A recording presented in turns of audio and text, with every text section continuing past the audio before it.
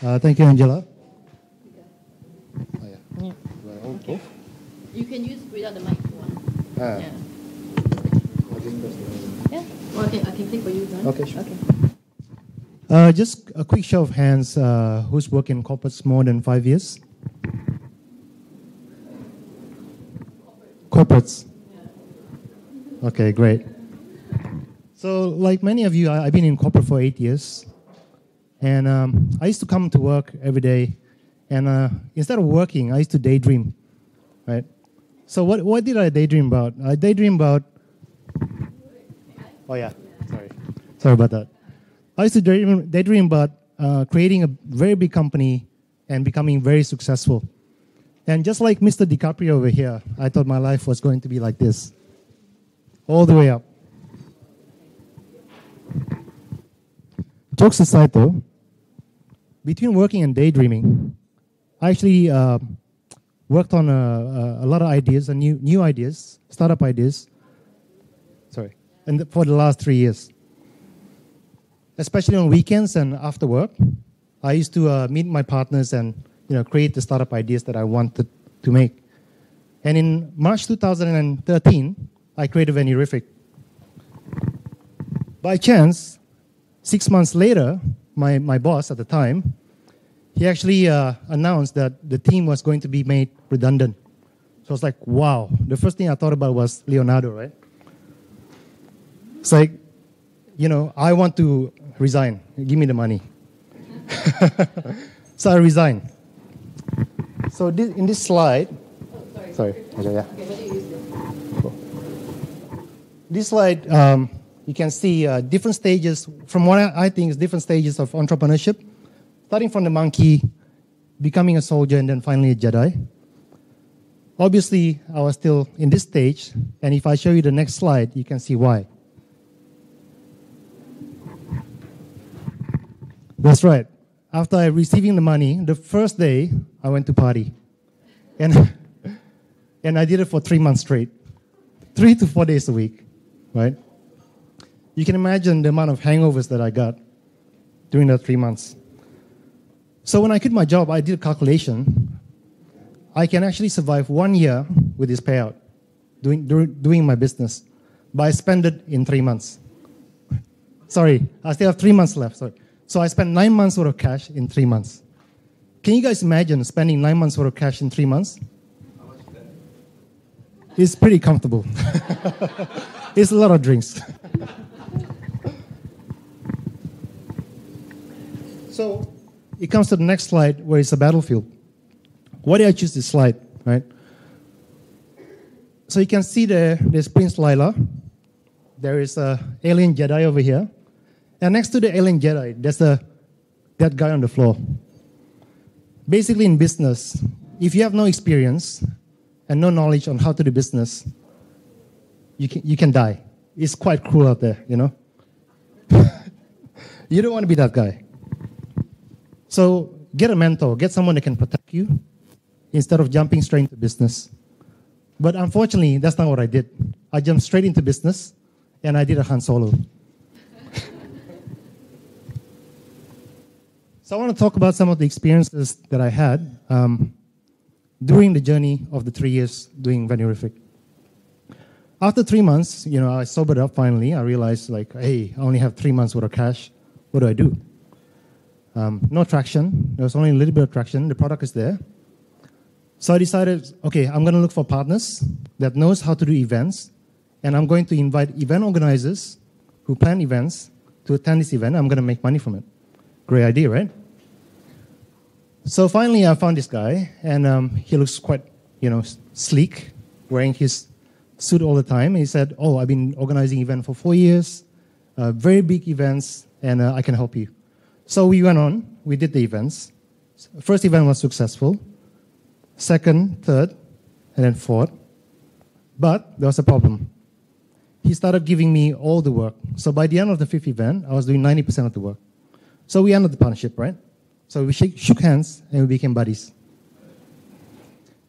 And then one fine day, he came to my office and he said, hey, how you doing? Good, good. Ricardo, you know what? I have a brilliant idea for you.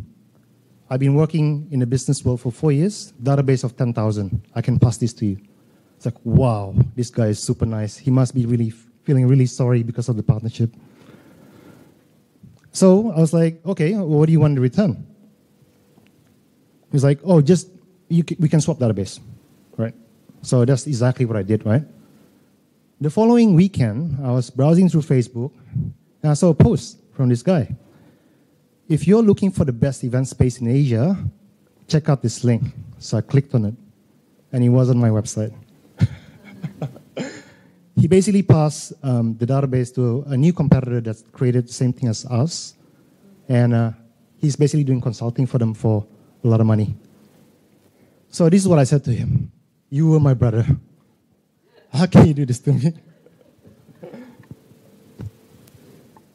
When you're doing business, you're bound to come across a lot of opportunities, right? Some of the opportunity can be really attractive and you probably make a lot more money than what you're currently doing, right? So this is around 9 months into the business. We're getting some traffic, but revenue was okay. And this intelligent guy, I met this intelligent guy at the bar. So when you meet someone at the bar, don't do business with them. He kept pitching his idea. He bought all my friends' drinks. Very intelligent, very smart.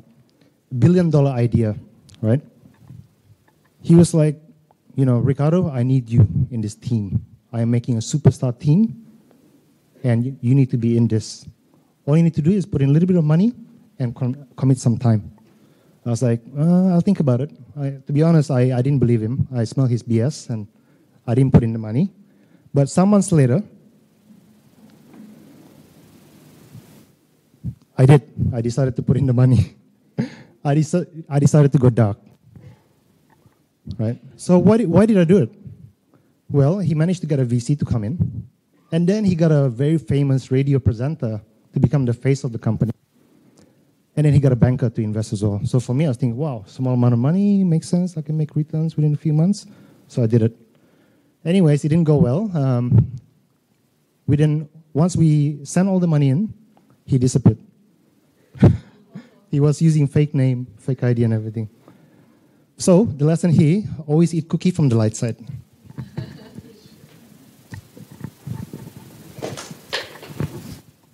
So after working hard, forgetting about the incident and feeling really bad about putting the money in, I got approached by another friend after 1.5 years. It's like, hey, I met these two really, talented people from Malaysia.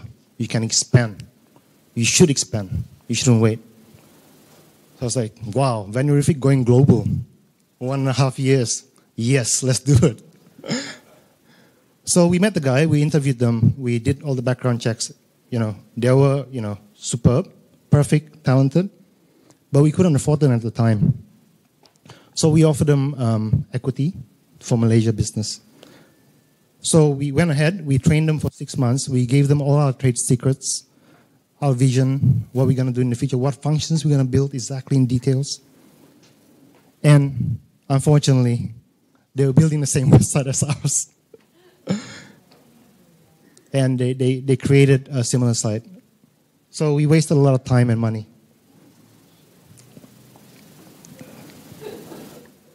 This is the last problem that I'm going to mention to you. As your company grows, you're going to face different kind of problems. You will learn from all your mistakes.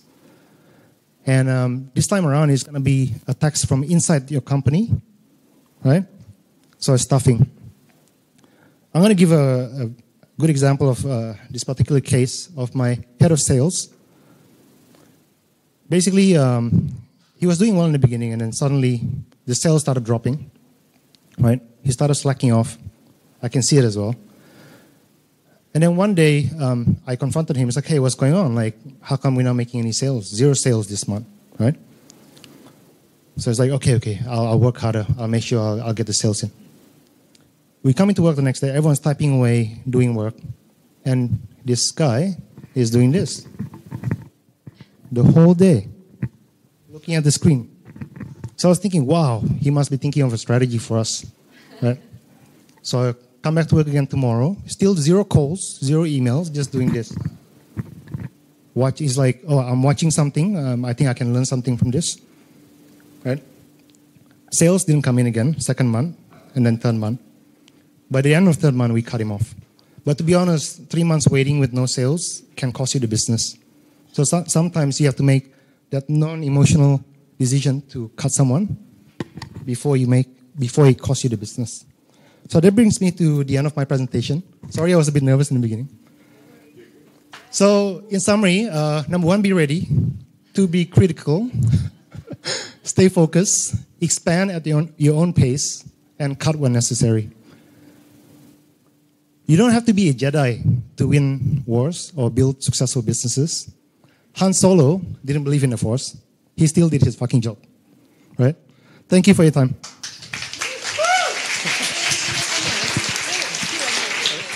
Okay, so some really hard lessons learned along the way, well, but I'm glad that Venuerific is still, in how many cities now? 4 cities now, so that's quite something. So we want to do a bit of Q&A. If anybody has any questions. Yes. I was wondering what you learned about reading people, having met all the interesting people that you have met through your stories. So now, when you meet somebody and someone offers you a new opportunity, quotes, what kind of questions do you ask to make sure that they are... Number 3, stay focused. Don't stray. Be loyal to what you're building. So whatever the opportunity is, I think if your baby is not running by itself, you shouldn't be doing other stuff. Okay. I have a question. You have trust issues now? Definitely. I was a very nice guy when I came out from corporate. So now I'm a bit careful. Any more questions? Interview process with new employees. Anything to look out for, just potholes or deadlines. We get testimonials from friends of friends, and then we check out what school they go to and how they perform. And then other than that, past portfolios, past work that they did as well. And so you will cut someone off on the first line versus the third line? Oh, this one because I got quite close to him as a friend. So I felt emotionally attached. I didn't want him to be disappointed. Did you understand why in the end you didn't want to? I did, but it's quite personal reasons, so I don't want to mention it. If you had to do this all over again, what would you do differently? I will try find a mentor to avoid all the costly mistakes and the slowness in growth. I could have grown the business a lot faster, so I wasted the first year basically just drinking. Sorry, 3 months. What's your favorite bar? I used to go to Pan Pacific a lot. Bang Bang. Now? Where do you go now? Now I don't drink anymore.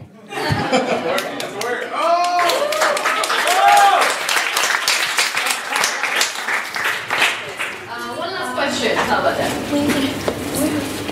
How have your beliefs about success or failure changed over time? When I was working in corporate, I was thinking, I just want to make a lot of money. But actually, after you start building your own business, you start to have different beliefs. I felt that being successful, being rich is not important anymore. I just want to contribute to the world and make a change. So I meet a lot of business owners, and it really, my passion is to really help them get the events so that they can make revenue and survive and grow.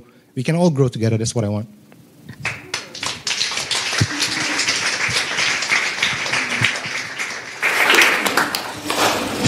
Thank you so much. Awesome. Everyone, come on. Congratulate Ricardo again.